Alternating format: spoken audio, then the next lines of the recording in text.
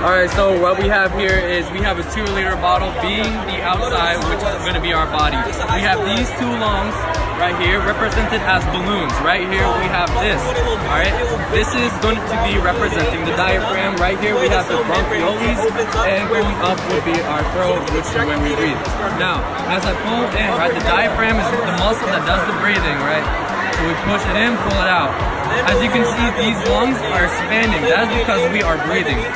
These are non-smoker lungs. Now, if we get the smoking lungs right here, smoking lungs are right here, guys. They're black to be represented as smoking, which smoking does. It turns your lungs black. Now, let's go ahead and try breathing, right? So we pull it in, pull it out. Now, as you can see, the lung is struggling. The one beside it is struggling.